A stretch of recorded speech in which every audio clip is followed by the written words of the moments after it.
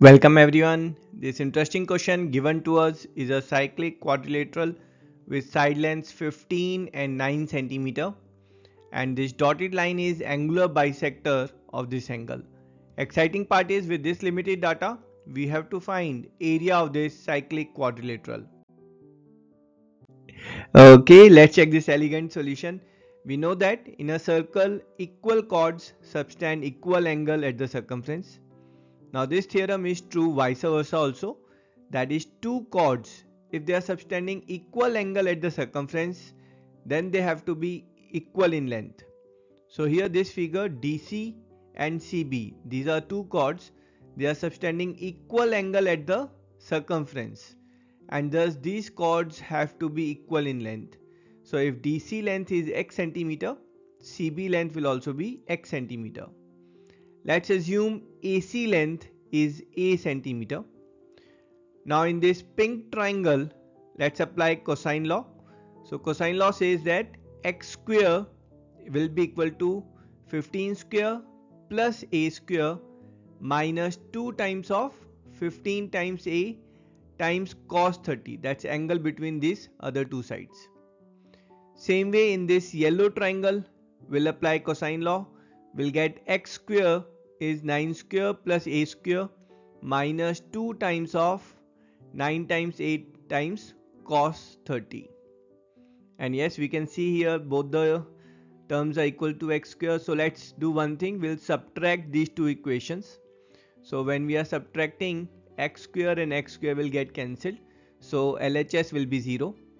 RHS will be 15 square minus 9 square. A square and a square will get cancelled, and this will be negative 30, and we'll subtract negative 18 from it, so we'll get this as negative 12 times a times cos 30. Now simplifying it, we'll get 12 times a times cos 30, that's 15 square minus 9 square, that is 144. And value of a, that will be here, if it's cancel out, so this will be 12 times 12 is 144, and we'll get a is 12 upon cos 30.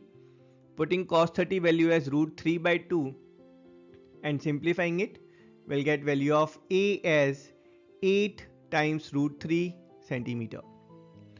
Now we have got this value of a, that is AC length is 8 root 3 centimeter. Now area of quadrilateral is what we have to find, and area of quadrilateral is area of these two triangles, that's triangle DAC, and area of triangle we know is nothing but half of AB sine C, where C is this angle between these two sides A and B. So using this formula for area of triangle, we'll get area of this pink triangle is half of 15 times 8 root 3 times sine 30.